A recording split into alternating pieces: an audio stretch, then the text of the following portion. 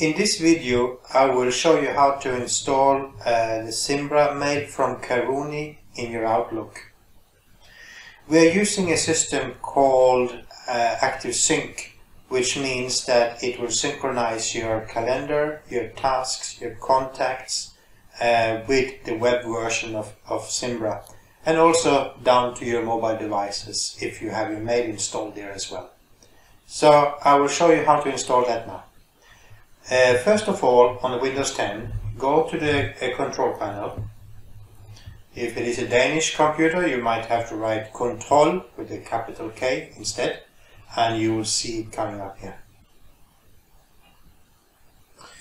And make sure you have this set to small icons, so you get all these icons here, and look for the one that is called Mail.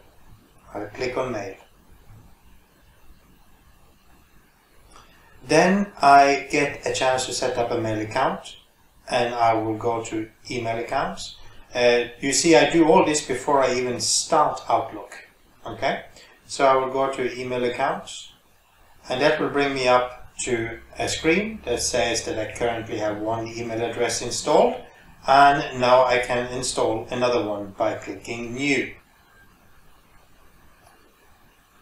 It asks me to put in the email account information, or I can go to a manual setup, and I will choose that one. I click Next. Here I have three options. The first one will never work.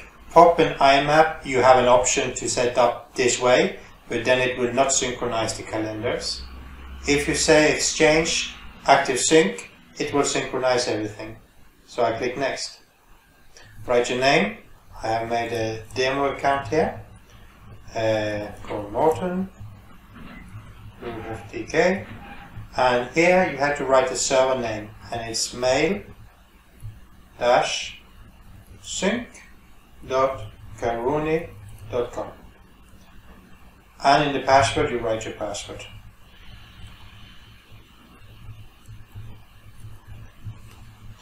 Mail to keep offline, all of them.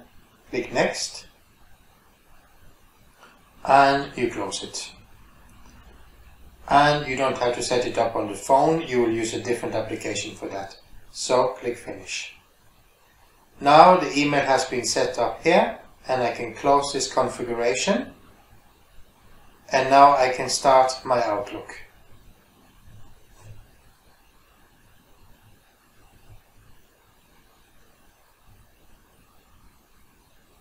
So here I have my old account, and here I have the new account that I have made. It already shows that I have got a mail in my inbox. Down here, if I go to the calendar, I can, in the green one, should probably be, this is only on this PC, the green one will be the one that is also online. So if I put here the 15th, new appointment, and I say, for example, test, and it should start at afternoon at some point. Test and test. This has now been added to this calendar, and let me have a quick look in the webmail. So if I go to the calendar here, it is also already here. If you have it installed on your mobile phone, you will also see it in your calendar there. You can add things from your mobile phone, and you will see it here. And on a later video, you can also see how to use the calendar system to share it between people that you're working with.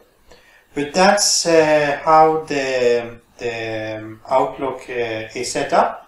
It's pretty straightforward, and if you have any questions, you let me know. If you are using Mac, you need to use a different setup that you will find in a different video.